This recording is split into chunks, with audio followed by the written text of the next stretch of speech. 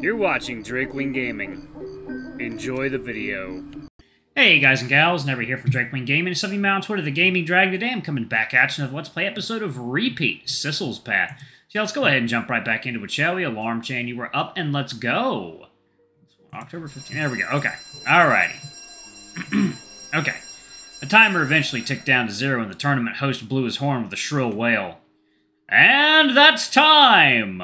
Put down your spatulas and get ready to present your creations. I'm sure our esteemed judges are excited to taste what you have in store. Most of the almond flour victims grimaced and nervously shuffled their dishes on the viewing table.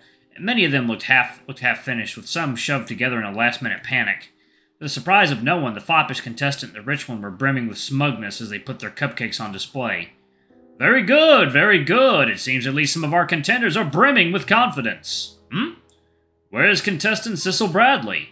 Come on, time's up. Put down your utensils and come show us what you've got. Sissel's long ears poked out from underneath his table. I'm coming, give me a damn moment. I spilled chocolate over the flour here. My heart plummeted slightly as I watched Sissel march up to the front of the stage with his tray. His tray looked rather spacious compared to the rest. It seemed he only managed to make 10 of the 12 required cupcakes. He should still be fine, right? He might take a hit in the execution category, but as long as he aced everything else... Sissel plopped his tray under the judging table with his head stubbornly held high. Everyone's back straightened as Judge Bartholomew stood up and approached, his gaze stern as he scanned through the various entries.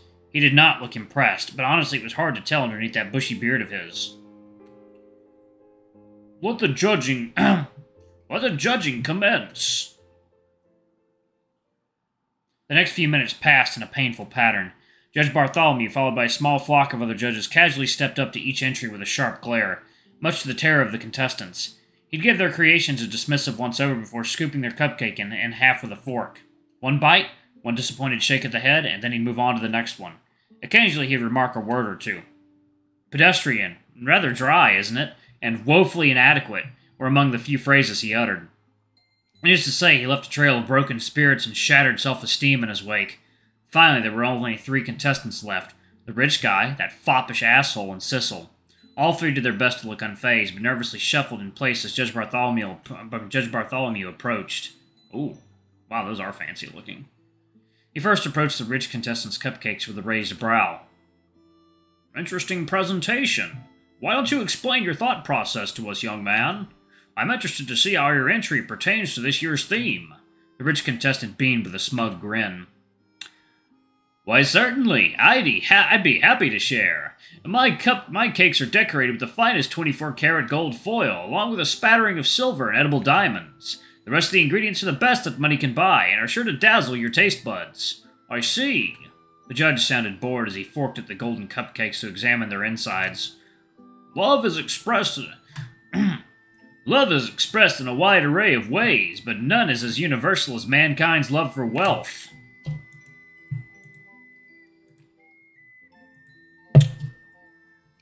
Why, since time immemorial, we've gifted our partners with diamonds and precious metals as a show of our love. What better way to honor this theme than to do the very same with my creations? Your entry is certainly a glamorous display of wealth, no doubt about that. Judge Bartholomew nibbled at his fork for a few moments before setting it down and moved on wordlessly to the next entry. Oh, those are actually pretty cool looking. The foppish contestant gripped the hem of his uniform nervously as the judge stared down at his creation. And you, young man, what is the idea behind your entry? Well, you see, seeing as the theme is love, I naturally decided to create a cupcake that is tailor-made to the person I myself love. Ah, an entry with a personal touch. Let's see how your efforts paid off. The judge forked off half a cupcake and popped it in his mouth, chewing it lowly. His eyes widened, slightly intrigued as he slowly allowed the flavors to wash over him. Mint as the base of your cake, sprinkling of pecans on top, with a dash of raspberry in the cream. I'm rather fond of those flavors. I'm glad you like it, sir. And is that a hint of ginger I taste in the cream as well? My wife is particularly fond of that trick. Gives the whole flavor profile quite a subtle punch. The judge set down his fork. It was hard to tell if he was impressed or not behind his unreadably stern face, but he spent several moments staring down at this entry, almost deep in thought. This is a very well-made cake, young man. For whom did you dedicate it to? For my girlfriend back at home, sir. Well, I do hope she appreciates your efforts. With that, the judge moved on. Sissel looked rather distracted as Bartholomew approached him, his gaze nervously darting back to his own workstation. Bradley, are you with us? Huh? Oh, yeah, what's up? Ooh. It seems you've missed the mark on the 12 cupcake quota. Oh, I kinda didn't have enough ingredients to make full 12 cupcake servings, sorry. The judge stared down at Sissel's entry for several long moments before letting out a low grumble. That is certainly a lot of chocolate. Quite cliched for a love-themed cupcake, don't you think? You got a problem with it? Perhaps. I've personally never been fond of chocolate. Sissel spluttered in disbelief. What kind of culinary person doesn't like chocolate? The kind who's worked in the field for 40 long years, young man. I simply believe it's a rather overrated ingredient is all. Sissel puffed out his chest indignantly. Oh, I'm sorry. I didn't realize that one of the tournament criteria was make something specifically for an old fossil. The theme is love, isn't it? So I wanted to make something that twat over there would enjoy. So yeah, there's chocolate in my cake. 7 different varieties, in fact. You gonna take points off for that? Bartholomew followed Sissel's gesturing hands and his eyes locked onto me in the crowd, and gave the judge a half-hearted wave. And that twat would be my dumb boyfriend. He's one of the only reasons I made it this far, and he's also a bit of a chocoholic. So Sissel's face flushed slightly pink.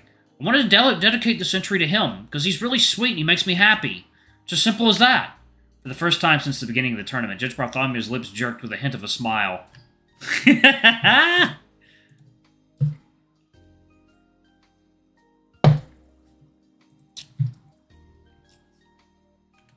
I see. He picked up a fork and reached down to scoop out the cupcake, but paused curiously. He gently prodded at the cupcake petals wrapped around the base. The petals fluttered at his touch, as thin as paper. Interesting. Ooh. The judge finally scooped the cupcake in half. A cascade of hot liquid chocolate immediately poured out from the center and spilled onto the plate. Bartholomew's eyes widened and he quickly moved to pop the dripping forkful of cake into his mouth. It's rather bitter, don't you think? The judge blinked. He stood for several moments, rolling the cake in his mouth as he slowly absorbed the flavors. Then he reached down to scoop another forkful. Explain to me your thought process, Bradley. Why the bitter outer shell? It's a rather unflattering first impression of the flavor profile, don't you think? Sissel scratched his head, suddenly a little shy. Well, love is complicated sometimes, you know. The judge scooped another forkful of cake and patiently motioned for him to continue. He's just eating the damn thing! It can be tough to accept sometimes, and sometimes it can taste like bitter medicine because you don't feel like you deserve it when it's freely given. But once you work past that and allow yourself to really feel it without any guilt, it can be the sweetest thing in the world. And if you just give it a chance, it can wash all the bitterness away. Sissel glanced in my direction and looked utterly aghast at the sweet, besotted grin on my face. His cheeks immediately flushed red and he glared stubbornly at the floor. Judge Bartholomew finished his cupcake in silence before finally setting down his fork. The different layers of chocolate work very well together. I can see you put a lot of effort to ensure they all melt effortlessly on the tongue into one coherent flavor. The savory tang of sweet potatoes was a nice touch as well. Your quick thinking avoided the dry and crusty texture that the almond flour would have otherwise inflicted. Well done, Bradley. My name is Sissel, dude. The judge blinked in surprise. His lips twitched with the ghost of a smile. Very well, Sissel. He turned towards the crowd and the host with a nod. The rest of the judges and I will reconvene to tally the numbers. You will have your winners shortly. It would be an understatement to say that the wait was nerve-wracking. I mean, that judge literally ate, like, most of the cupcake. I think Sissel's going to win. I gripped the edge of my seat so tightly that my knuckles turned white, every minute passing by like a century. All contestants on the stage shuffled about anxiously as the judges whispered quietly amongst themselves. Sissel, in contrast, looked rather distracted. He kept glancing back at his own workstation and thumping his foot restlessly. Was he worried about how he didn't meet the 12 cake criteria?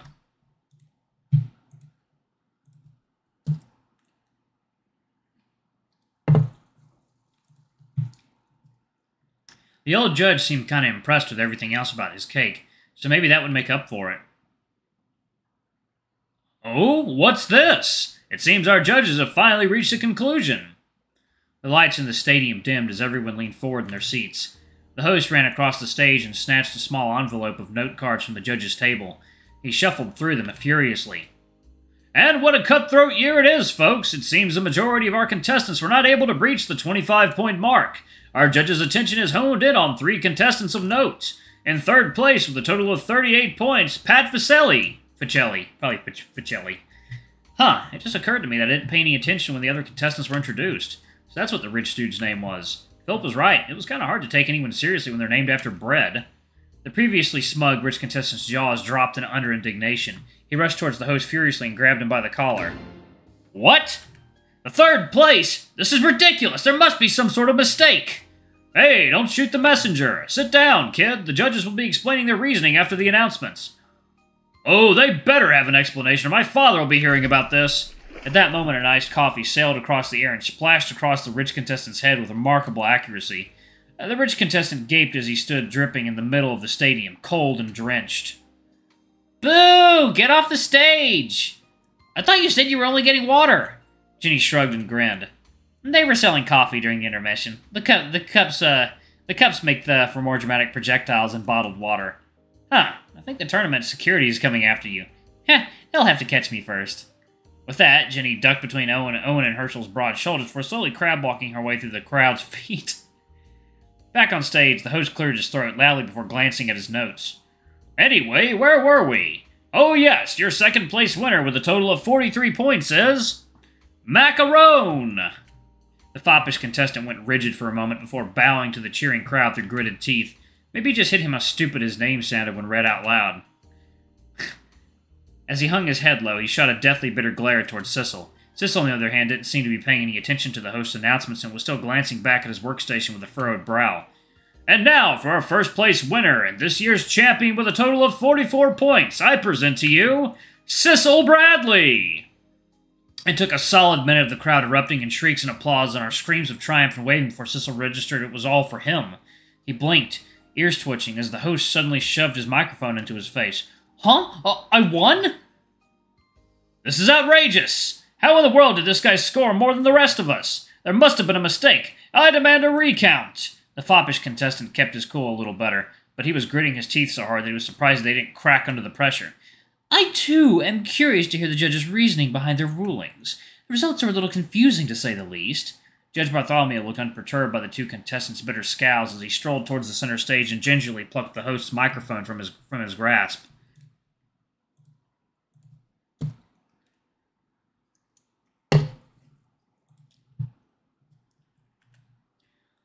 I will be happy to explain. What confuses you so about our ruling? The rich contestant was quick to shove his way forward. I, for one, am shocked by your utter lack of taste. My entry was clearly made with superior ingredients and is made with the best money could buy. There's no way in hell I'd lose to these things. The rich asshole was practically spitting as he gestured towards the other contestants' entries dismissively. Judge Bartholomew looked utterly bored. Your cupcakes do look excellent, yes, and received nearly full marks in the presentation category, but that was all it had going for it. Excuse me? The ingredients you used were indeed excellent, but they were used haphazardly with no sense of direction or harmony. When I tried your cupcake, I could indeed taste the richness of its ingredients, but not once could I taste the expertise of its creator. This entry is perhaps the textbook example of the adage, money cannot buy talent. Not to mention, wealth is mankind's universal love is the most trite and uninspired answer to a tournament theme I've heard in years. Are the poor and less fortunate undeserving of love? Is a person's worth only measured by their wealth and success? I don't think so. The rich contestant promptly turned blue in the face and was escorted out of the arena while a torrent of filth poured from his mouth. The judge looked unfazed as he turned his attention towards the foppish contestant. Alright, and I'm going to pause it right there, and we'll hear the rest of that in the next video. Thank you all so much for watching. Don't forget to like, comment, subscribe, ring that notification bell, and check out our Patreon if you can. It always helps. Before I go, I'm going to give a quick shout-out to our lovely bronze tier patrons. Thank you all for all I do for the channel. We greatly appreciate your support. Thank you to our silver tier patron, Cade Silverman. Thank you going above and beyond. It's greatly appreciated. Thanks to our 3 gold tier patrons, Zeke, Toby, and Blue Wolf Alpha. Y'all are awesome. We love you. Thank you for subbing to Ultimate Tier. Anyway, if you want to get your names in the credits, get access to all of our Nightside 4 contents as little as $5. Alrighty, I love you all, and I'll see you all in the next video. Bye-bye!